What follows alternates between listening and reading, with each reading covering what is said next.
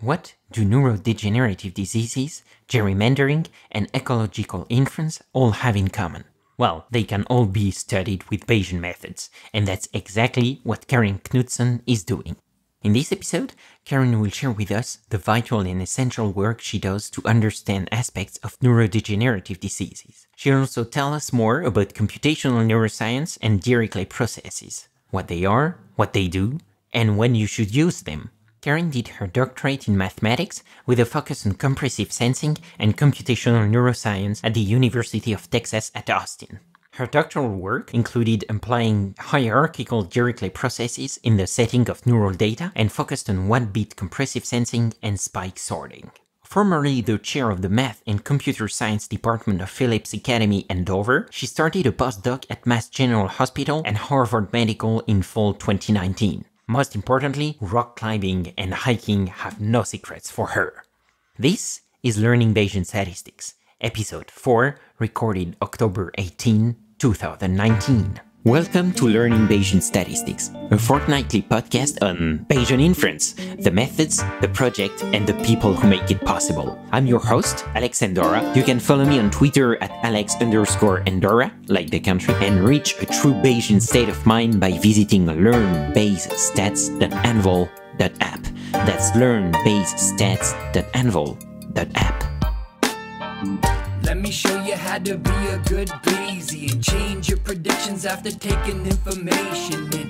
And if you're thinking I'll be less than amazing, let's adjust those expectations. What's a Bayesian? It's someone who cares about evidence and doesn't jump to assumptions based on intuitions and prejudice. A Bayesian makes predictions on the best available info and adjusts the probability, cause every belief is provisional. And when I kick a flow, mostly I'm watching eyes. Karin Knudson, welcome to Learning Bayesian Statistics. Thank you. It's great to be here. Yeah, you bet. Thank you for taking the time. I'm actually really glad to do this interview in person. Well, first, it's always nicer than an internet chat. And second, it's by far the episode where I know least about the topics we'll talk about. So it's a good thing that you're in front of me because you'll be able to wave at me when I'm beginning to speak nonsense. You know, it's great. I'm counting on you. Before that, I think it would be interesting to have a word on your background. I wanted to know what compelled you to become a researcher in computational neuroscience, but you did your PhD in mathematics, as I said in the intro. So what compelled you to do that? Sure. So when I started my grad program, I was planning to go into pure mathematics, but I guess I just got sort of tempted away by the appeal of being able to connect my work to science and tangible things around me in a more concrete way. I ended up taking a computational neuroscience class with the professor who became my advisor, and I was just totally hooked. The brain is so complex and so core to who we are as humans, and the project to understand it is just so massive. I couldn't think of anything more interesting to study. Yeah, I bet that's really fascinating as a topic. And even I, who doesn't understand really well these topics, it's always great to see some talks about that or read books about the brain. You're always amazed about that. But actually, how did you then get into the Bayesian side of the things? I mean, how did you come to Bayesian methods? Sure. I felt lucky because it was sort of an essential part of the toolkit that the lab that I joined was using. So I guess I learned on the job, so to speak, before taking formal coursework in the area. Okay. I use Bayesian techniques now because they're interpretable and effective, and that's what I need. Yeah. And did you get this training like when you were in your PhD curriculum? Yes. So my first project when I joined my lab involved using Bayesian techniques. Okay. And I think because I was the only pure math person joining the lab at the time, especially, there was some emphasis on, that I could explore those mathematical approaches deeply. And I loved doing that. So that's how I got into it. But you didn't really get into it like in undergrad or in grad, yeah? No. When I was in undergrad, I still thought I would be a pure mathematician and was exploring the beauties of topology, which was a wonderful topic, but not what I do now. Yeah, you were like, oh, wow, what's this weird thing, statistics? Totally. I mean, is it like chemistry or something like that? Exactly. Yeah, that's actually what the guests say on the podcast, is that usually they don't have the a formal training in Bayesian methods, mainly because frequentist methods are usually taught, at least in undergrad and grad stuff.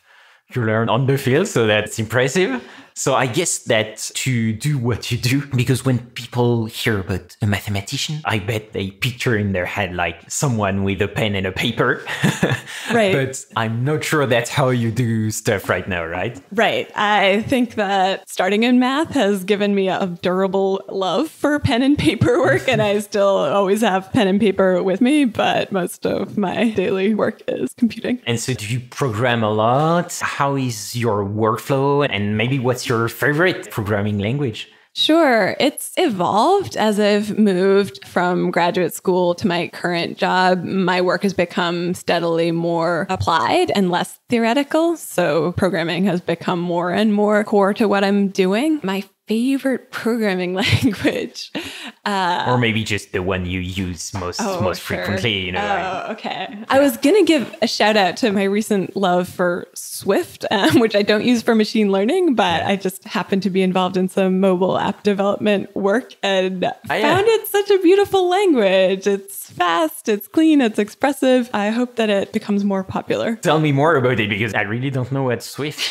Well, it's widely used in mobile development for iOS, and it's a newer language. I think it came out in 2014. Oh, yeah. I used it for teaching, which has a lot of helpful features for teaching because it's strongly typed as opposed to Python. So it was a good way for students to get an idea of, okay, what kinds of objects am I passing around here? Whereas some Python can be super easy to get started, but sometimes it sweeps maybe more of that under the rug than you want if you're trying to learn. But all that said, in my day-to-day work, I use Python. I really appreciate sort of the strength of the Python machine learning community. And then I also use MATLAB some, and I appreciate the reliability and the range of some of their statistical and signal processing capabilities. Usually when I talk to people in academia, there is still a big chunk using MATLAB. Even in economics, a lot of people using Stata. How do you decide that on this project, or at least on this part, I'm going to go with MATLAB, and there, oh no, I'm going to go with Python? Just depends. I mean, for example, recently I was using some wavelet transformations of my data, and MATLAB just has the wavelet toolbox, which has really nice functionality for that. And it was just a little more easily accessible. Also, sometimes it depends on who I'm collaborating with. So if I'm working with somebody who sends me all their data in MATLAB, I might stick with that format. What's the distribution of that, when you're collaborating with someone? Is it more like MATLAB, or is it more open source languages? Maybe R even? I don't know if in your community, how it's... Yeah, in my community, I haven't worked so much with R, although I have nothing against R. I've used it some. I don't know. It's a mix. And I find sometimes lately I've been translating more in terms of I'll get something as a MATLAB file and load up in Python because that's where my workflow is concentrated right now. I have the feeling it's really specific to each field in academia, right? Yeah, absolutely. Yeah. And I think also MATLAB is what I learned on, and I've been pushing myself to use Python more and as my dominant tool just to become more versatile. Yeah, so I guess you also learn Python on the field, right? That's right. Yeah. That's right. That's lots of Googling. Yeah. And actually, how do you use that in your workflow? Is it in your field? Is it valuable to put your code in open source? Or is it like really just the paper, the model, the results of the model?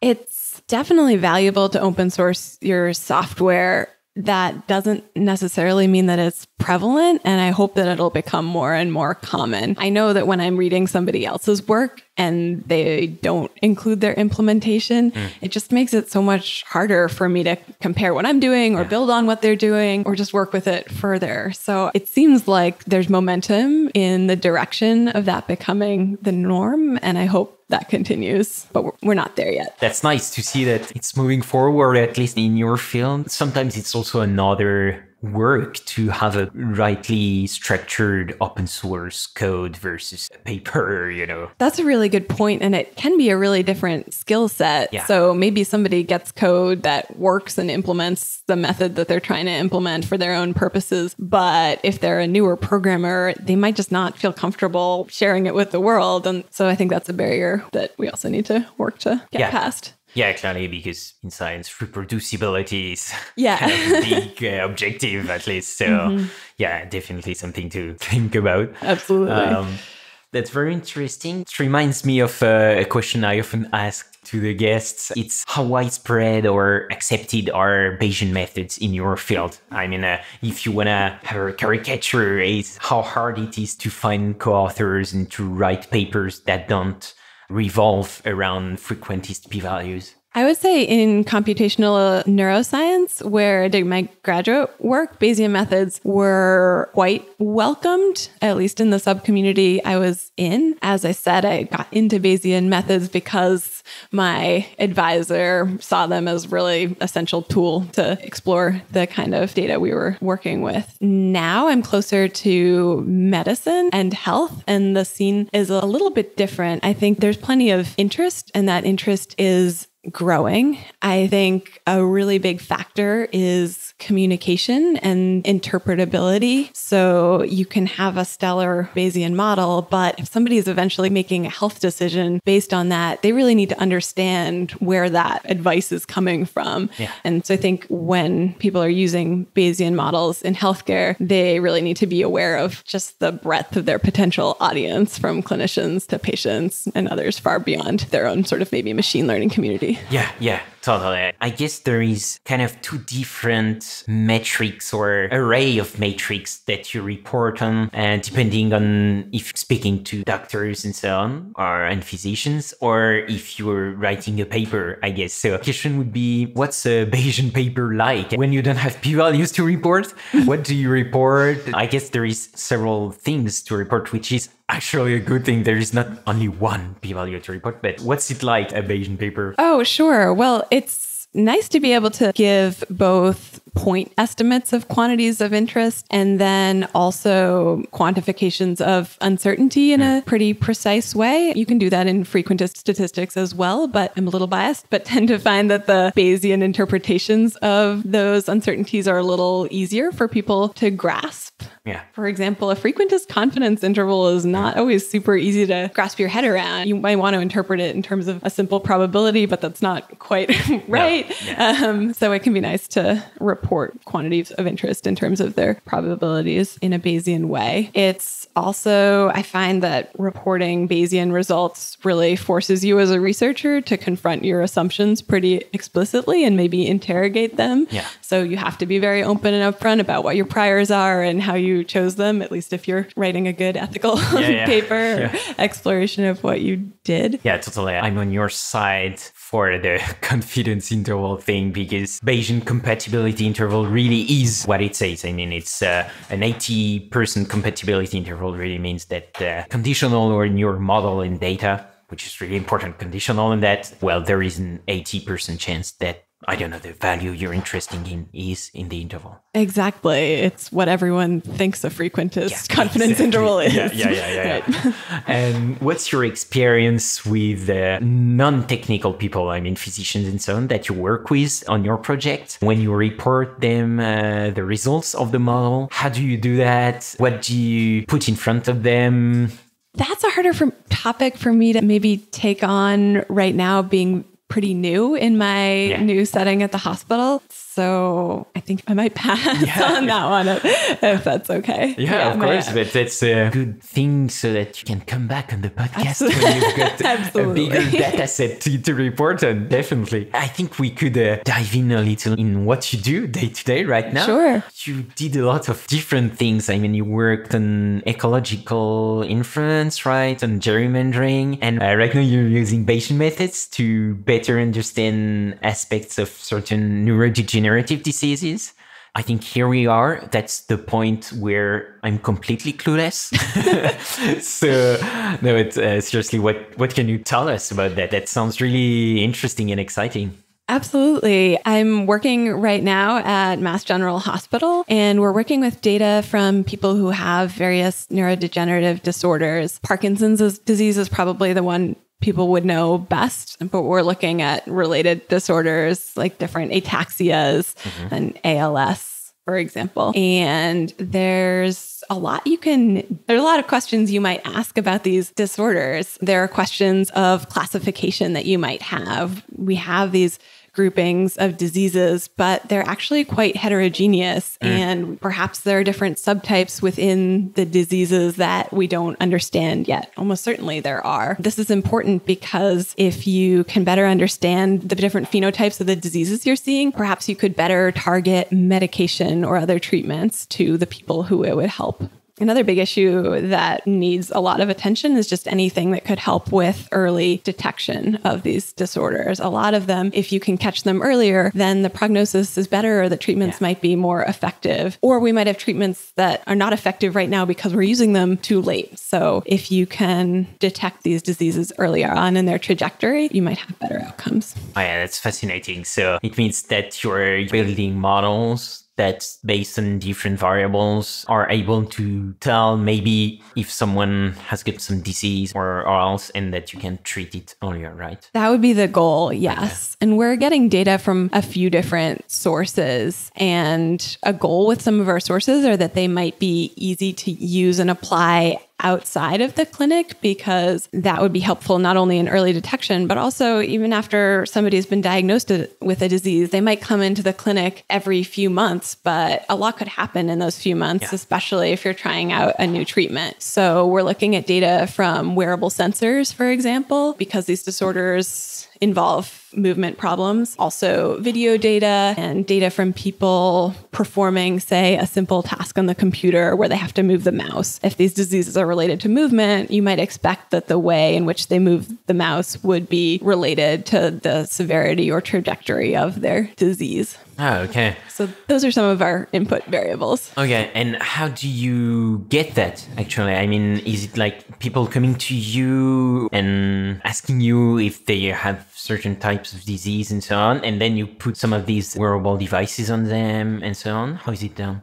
Right. So I'm not involved in reaching out to patients or research subjects directly, but my collaborators and supervisors are. And so it's great to be doing research in a hospital setting because, for example, my boss, who is a doctor, he is a neurologist. So patients come to see him for problems that they're having. And then we can invite these patients to sign up for a research study. And of course, they don't have to. There's no pressure, but some of them choose, since giving their data could maybe be helpful to other people, that they'll give it a shot and be involved. And I've been so grateful for how generous people have been in terms of getting involved in these studies. So it means that you get to design the experiment, that you will have the data that you'll get, right? How do you decide on the variables that could be of interest to you in your models? That's been really challenging so far, and is really at the crux, I think, of how we make all this data useful, especially because our data is pretty complex and it's temporal. There's a lot to dig into there. So if you have, say, data from 6 wearable sensors on different parts, each of which is on different parts of your body, and each of which is measuring acceleration and angular velocity and maybe some magnetometer fields over the course of a bunch of clinical tasks where you're, say, asking somebody to make a certain motion with their hand or do some other sort of standardized task. It just adds up to a pretty big volume of data. So making meaning from long and heterogeneous time series like that is a big challenge. Yeah, because I guess you're also trying to do causal inference and not only prediction, maybe? Yeah, maybe eventually. Yes. Okay. Yeah, but that's not necessarily the primary goal. Right. Okay. So it's a little easier, I'd say, but it's already very challenging. And do you worry about the fact that maybe your sample could be biased in any way, by auto-selection in the study? I mean, like maybe people that choose to opt in have certain characteristics that are very different from people that choose to opt out? I think that's always a challenge when you're doing a study like this. But one of the goals is that some of the work we're doing could also pave the way for future studies. Yeah. So I think that's definitely something to keep in the back of our minds. But whether it's there or not, hopefully we get directions for where we'll go next. Certainly finding healthy controls can be is maybe there's even more selection bias there, because if somebody's coming into the hospital already and you ask them to sign up for a research study, that's one thing. But if you go out recruiting, maybe there's more potential for bias. No. Yeah. Definitely. Yeah. The interesting part, maybe the time series thing. Actually, do you use models that explicitly deal with the temporal dimension or not really? Yes, to both. It's great to start out with some simpler models that maybe omit some of the temporal dependencies or maybe incorporate them in simpler ways, such as by going to maybe a frequency analysis. It can just be a useful first step to see what you can pull out just from simpler features that aren't temporally dependent. Yeah. But ultimately, sort of deal with the full richness of the data set, we do need to model the features temporality of the data. So we are working on that too. Okay. And are you using Bayesian methods to do that too? I am still, again, I just started, so let me not build this up too much. But there's been really interesting work done using things like hierarchical Dirichlet process hidden Markov models. And that's a mouthful, but to extract sub-movements from movement data, and something like that could be really useful for us as well. Okay, so that types of model can be used to model temporality in the data. Absolutely. Okay. So you could think of the data as coming from some hidden Markov model, perhaps with some extra dynamics built in, and then go from there. Yeah, so to talk about that, I think we'll have to go back to what's the Dirichlet process in the first place, because I heard that you use that quite a lot in your work. So maybe you can just start by telling us about the Dirichlet or Dirichlet. In France, we say Dirichlet, but here I noticed you say more Dirichlet, so we'll go with Dirichlet. So what's the Dirichlet part of the Dirichlet process? First of all, I've never been sure which pronunciation is correct, but I'll stick with my habit, I guess. As I often say, it's not the most important part of this technique. So to start with the Dirichlet distribution, before we get to the Dirichlet process, it might make sense to take even more one step back to the beta distribution, which maybe people know and love, because we can think of a Dirichlet distribution as a multidimensional version of a beta distribution. So beta distribution, you draw a variable from it and you get a number between 0 and 1. And if you want, you can interpret that as a probability. So maybe it's the probability of heads in a biased coin or something like that. But the point is, you take a draw and you get something you can interpret as a probability. Dirichlet distribution is a generalization of that, where when you take a draw, you get a vector of numbers that add to 1. And so you can think of those as probabilities for some discrete distribution. Yeah, like rolling a die. Exactly. And getting the probability of each side. Exactly. Yeah. If you use a Dirichlet distribution with 6-dimensional vector of parameters, then you could get something that might model rolling a 6-sided biased die. Yeah. As soon as you start working with Dirichlet, you'll have to worry about having multidimensional arrays and matrices. And sure. It's going to be a fun treat when your model finishes sampling. Yeah, so that's the Dirichlet distribution, the Dirichlet part. And what's the Dirichlet process? Yeah. So again, I was emphasizing that a Dirichlet distribution, when you take a draw from it, you get something that describes a probability distribution. So it's pretty meta. It's a distribution of distributions. Yeah. Just to get a better idea, when you take a sample from your Dirichlet distribution, you get 6 probabilities. But as you have your whole distribution of the Dirichlet, you actually have a distribution of each probability. Right. Okay. So you could think of, as you take more and more samples, you're getting the probability distributions for more and more 6-sided die. Yeah, exactly. And dice. And if you look over all of that, then you've got the distribution for the probability of 1, probability of 2, etc. And each time it adds up to 1. The Dirichlet is there to account for the fact that everything must sum to 1. That's right. Yeah. So each draw from a Dirichlet distribution will add to 1. Yeah, exactly. And then, so that's when you draw from a Dirichlet distribution. Yes. And when you draw for a Dirichlet process. When you draw from a Dirichlet process, you get a probability distribution over countably infinitely many elements.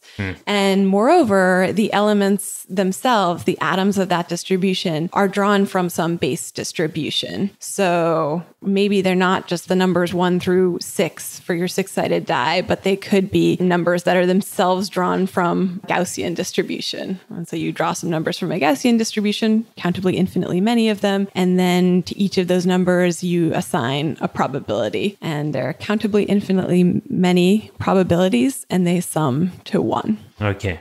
So it means that when you draw from a Dirichlet process, you draw a probability distribution? That's right. Okay. And your base distribution, in your example being the Gaussian, it means you're drawing a Gaussian distribution? It means that the numbers that have support under the distributions you draw from your Dirichlet process will come from the Gaussian distribution. Okay.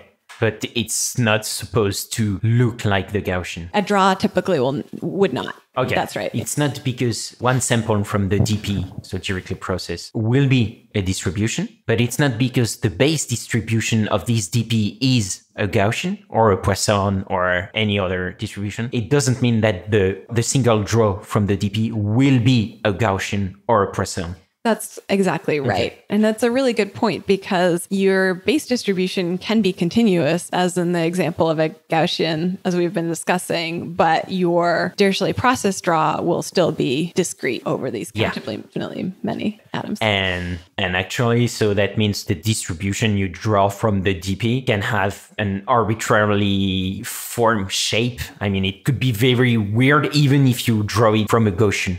That's right. Okay. What's the goal of the base distribution then?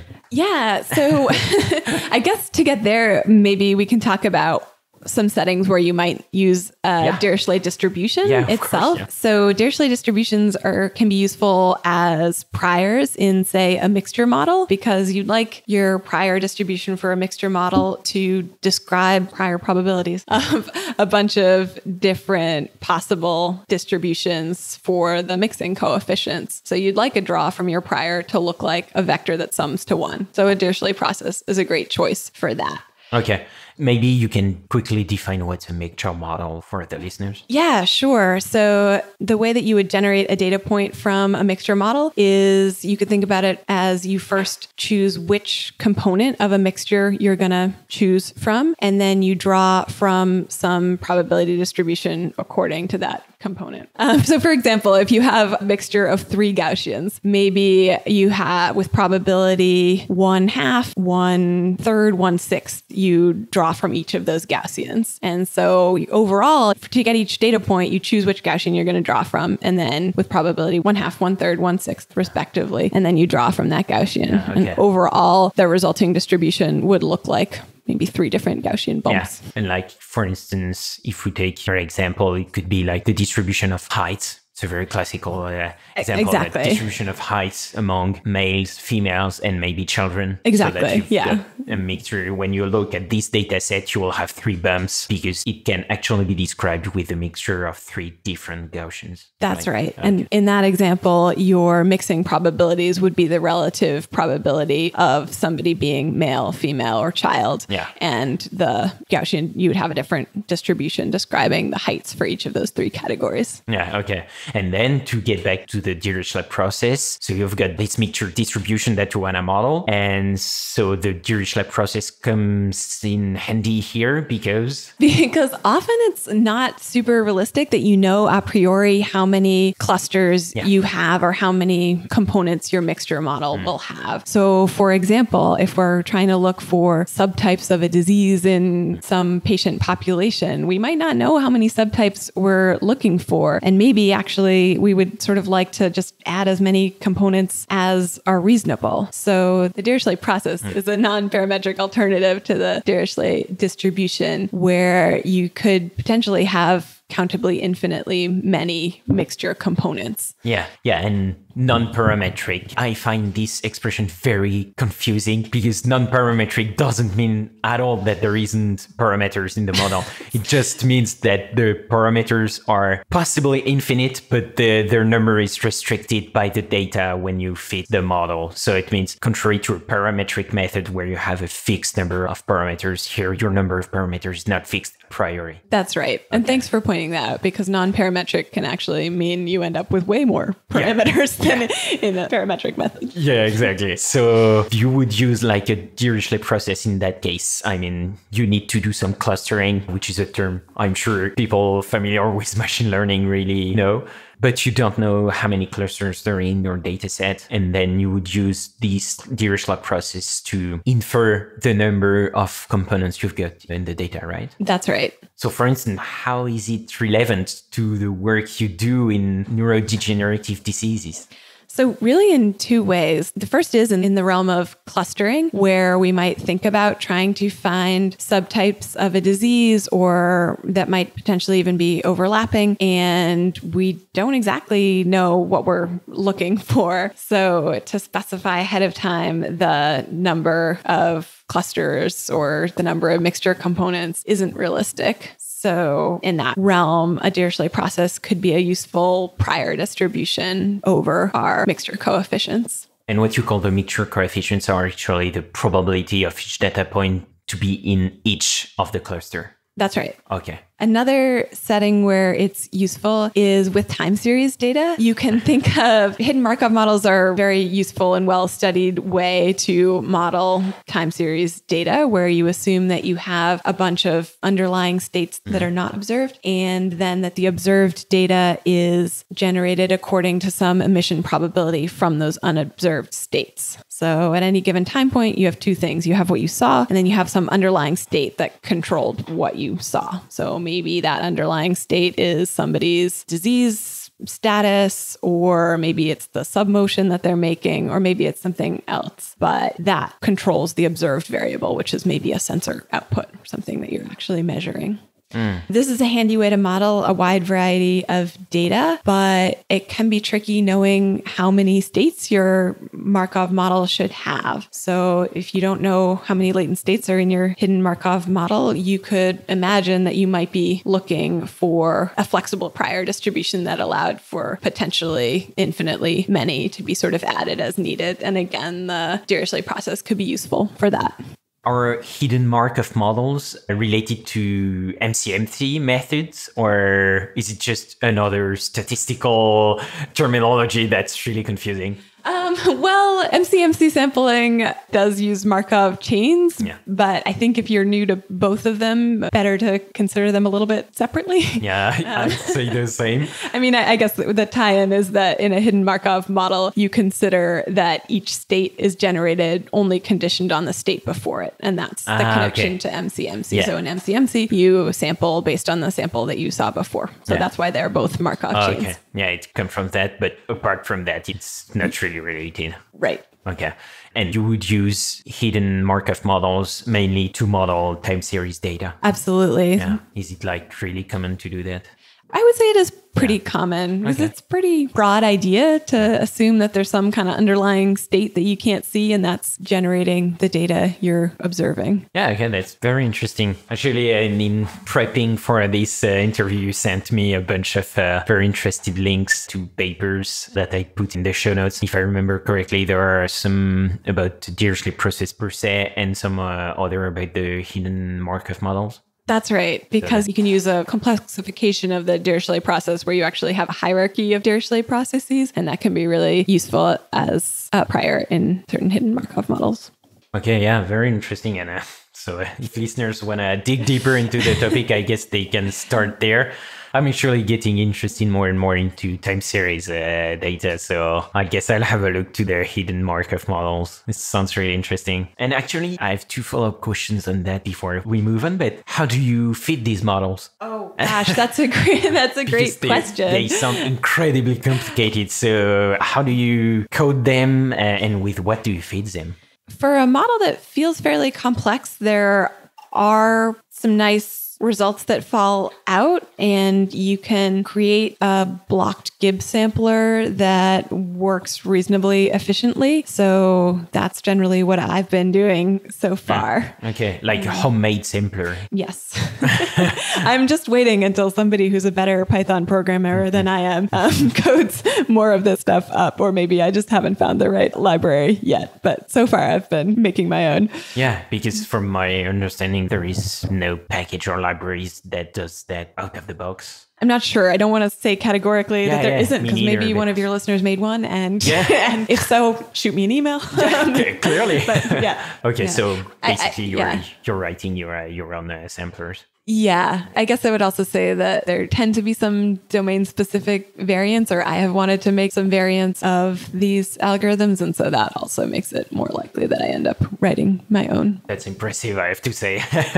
And the other question I had is more of a challenge. I guess people, when they hear about Dirichlet process, they heard about this stick breaking process. At least I have, and it's always a little confusing. So maybe you can try and explain that, because from what I understood, it's really central to the Dirichlet process. Absolutely. The stick breaking process is a great way to understand the Dirichlet process. You can think of a sample from the Dirichlet process as being generated in the following way. So let's imagine we have a stick, just like a stick of wood, and we're going to break it into two pieces. And what fraction along should we make that break? Well, we'll decide by drawing from a beta distribution. And the beta distribution's first parameter will be 1, and its second parameter will be something that we set. This parameter the Dirichlet process takes. And why 1 as the first parameter? Do you know, or...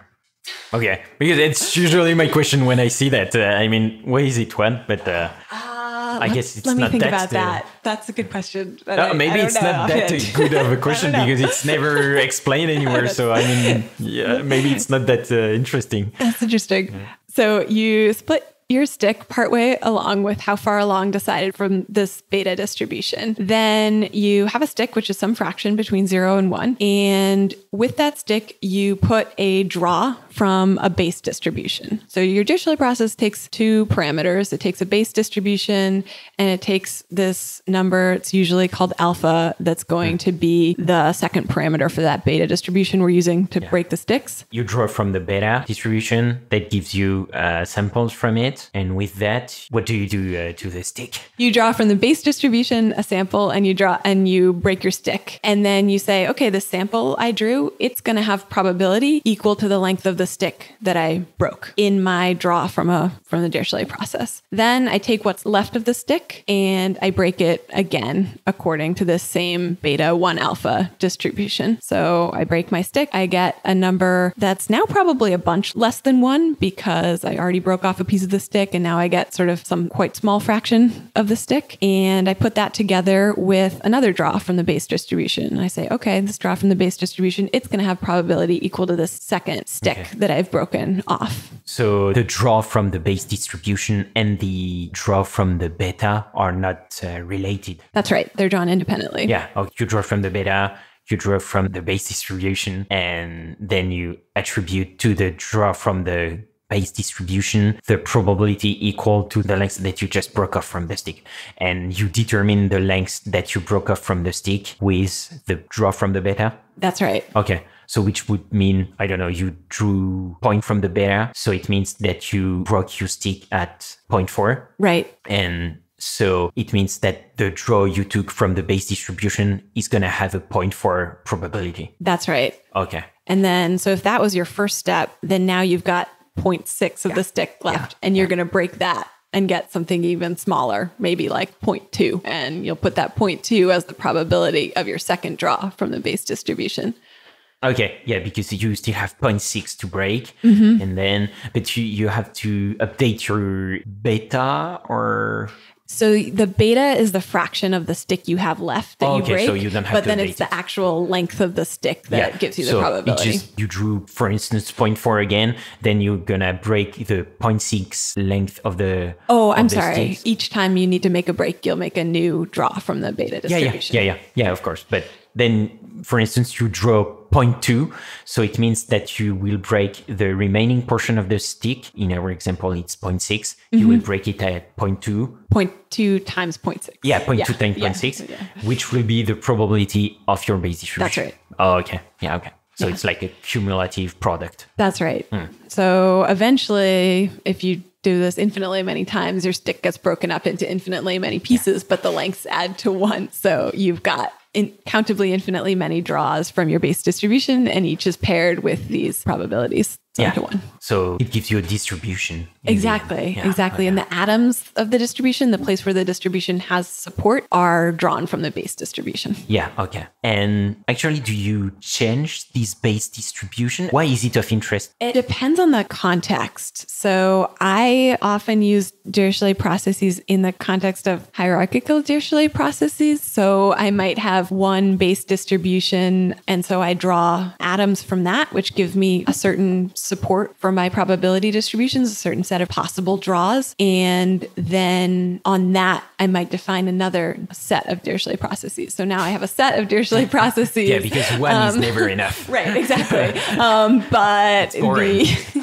But each of them share their support. So actually you will... It's hard without a chalkboard. That's why it's a challenge. So it would mean that you choose your base distribution based on your application. You're not restricted to the Gaussian. It can be a Laplace distribution or a Poisson. So exactly. Anything you want, a binomial, a multinomial if you want to be like really in the high dimensions. Yeah, you've got lots of options there. It's just going to determine draws from your Dirichlet process. Those are distributions. And what is the support of those distributions? Yeah, really, you choose the base distribution depending on your application. Honestly, I think it was quite clear. We'll see what listeners say, but maybe edit a little of that out. No, I think honestly, I think it's one of the first time I understood the stick breaking process. So philosophically, why you do that, you know? Okay, and so maybe we can go talk a little about your teaching experience, because you do some teaching also, if I remember correctly. Yes, I was working at Phillips Academy in Andover, Massachusetts for a little while. Did you teach like Bayesian methods? I did. I got to teach an elective all about Bayesian statistics, which was fantastic. Wonderful, yeah. So what was it like? I mean, because I guess students are not really used to these types of thinking and statistics. So maybe what were the essential skills that you were trying to instill in your students when they started learning? And on the other end, which topics did you find the most difficult to impart? There were high school students with very strong math backgrounds. So they'd all had calculus, but almost none of them had statistics. So that was sort of fascinating because I wasn't working with or against a lot of prior statistical knowledge. Which is better, I guess. It was actually, so that was pretty great. Before we were talking about confidence intervals and how, everyone wants to talk about a frequentist confidence interval in terms of the probability of some parameter, but that's not really what you do. And so it was just great that when we were dealing with Bayesian confidence intervals, that what my students intuitively thought it would be was what it actually was. Yeah. So that was great. Without their brains telling them, oh yeah, but what's it like? How do you interpret that against what I already know? Exactly. Since they were coming from mathematical background, I think just a lot of the working through some simple conjugacy cases or things like that were really fun for them. Yeah. As far as big ideas go, or what I wanted them to take away from it, because most of their first course in statistics, I really wanted them to take away this idea that you can deal rationally with uncertainty. And just because something is uncertain doesn't mean it's intractable. And it doesn't mean you can't talk about it, because you can talk about your uncertainty and quantify it. You can even estimate it. You can even estimate it, exactly. So that was one major goal. I wanted them to understand the assumptions that they're making when they're doing statistics, and to be able to speak about those and to understand that progress in statistics, or when we're applying statistics, really depends on us being honest about our assumptions and interrogating them. Yeah, that's definitely one of the things I love best in Bayesian methods. You have to specify your assumption, and you don't have to take an oath about your assumption. If people are not happy with your assumptions, you can just change your priors and see if the analysis still stands, or even if the model still samples. Yeah, absolutely. And then I guess the third thing that I wanted them to take away was some excitement about sort of the craftsmanship of statistics, and the idea that there are so many tools that are out there, and the more experience you get, the more tools you have, and the more you can choose the right one for the job. And that's really important and exciting. Yeah. Also that domain knowledge is something to be respected. And if you don't have it, that can be just fine. But as much as you can acquire it and especially collaborate with people who do, you're going to be doing better statistics. Yeah, clearly. And were there any topics they particularly found hard to understand? I would say something that was a little bit of a challenge was that many of them did not have a computing or programming background. And so there were a lot of things that I thought, man, this would be a lot more intuitive if we could all just code it up together. But that wasn't that helpful for them. Or we did a little bit of coding, but that was sort of, a learning barrier in itself, not the thing that kind of led to an aha moment. I guess that's some of the difficulty of this teaching, because from what I understand, you have to deal with all the theoretical and even philosophical stuff about Bayesian statistics. That's one thing. And it can be really hard, because I remember it took me quite a while to understand really what was the difference between prior predictive distribution, posterior predictive distribution, for one thing. And it's absolutely important to understand that. And at the same time, well, you have to understand how to code and how to program. So you have to learn that too. And then you also have to learn about the computer and how to tell to the computer how to sample, because usually your model, when it's hard enough, won't sample at the first time. So I guess these kind of things can be overwhelming. Yeah. I guess it's easier when you get a class like your student had. So I think we'll get some emails thanking you about this elective class. I hope they had fun. I hope it inspires them to do more. Yeah, I hope so too. Well, thank you very much, Karin. We're almost up, but before letting you go, I'm going to ask you the two questions I ask every guest on the show. So the first one is very simple. If you had unlimited time and resources, which problem would you try to solve? Very simple. Wow, that is a delightful question. I'm not sure what my answer is. I'm really happy to be where I am right now. I think working on the intersection of sort of statistics and machine learning and health is a really exciting place to be right now. I think there's so much potential for all these awesome statistical and machine learning ideas that are being developed and improved on all the time to actually help people be healthier and live better lives and enjoy their lives more. And so I'm super excited to be part of that. Yeah, you bet. In a small way. Yeah. I had bet with myself that would be your answer. So, but okay. And second question is, if you could have dinner with any great scientific mind, dead, fictional, or alive, who would it be? Well, this is out of the statistics box, but I went to a talk by Jane Goodall a couple of years ago, and I just think that she's a superhero.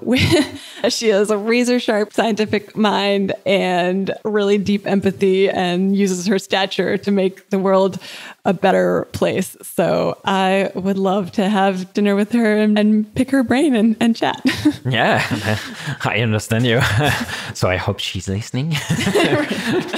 Well, Karin, thank you very much. It's been a great pleasure having you on the show. And I really enjoyed this dive into your work. And yeah, as you said, your work is both fascinating, essential, and completely unfamiliar to me.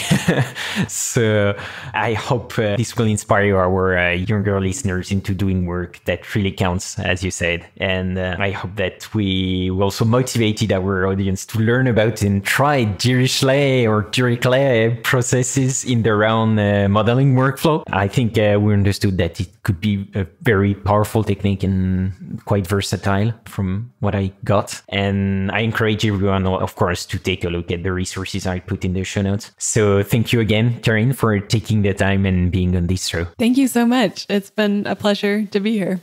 Thanks. This has been another episode of Learning Bayesian Statistics. Be sure to rate, review, and subscribe to the show on your favorite podcatcher, and visit learnbayesstats.anvil.app for more resources based on today's topics, as well as access to more episodes that will help you reach true Bayesian state of mind. That's learnbayesstats.anvil.app. Our theme music is Good Bayesian by Baba Brinkman, feat. MC Lars and Mega Ran. Check out his awesome work at bababrinkman.com. I'm your host, Alex Andorra. You can follow me on Twitter at Alex_Andorra, like the country. Thanks so much for listening. You're truly a good Bayesian. Change your predictions after taking information in. And if you're thinking I'll be less than amazing, let's adjust those expectations. Let me show you how to be a good Bayesian. Change calculations after taking fresh data in. Those predictions that your brain is making, let's get them on a solid foundation.